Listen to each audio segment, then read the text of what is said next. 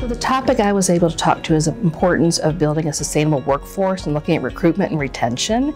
So again, everyone hoped that we would solve world hunger in 30 minutes, but we were able to identify some strategic approaches to address turnover, and I think it was important for us to talk about the generational differences, because if we look at our workforce, there's different needs based upon, whether they're a baby boomer or they're the Gen X population. So it was a really lively discussion. It was a small but mighty group.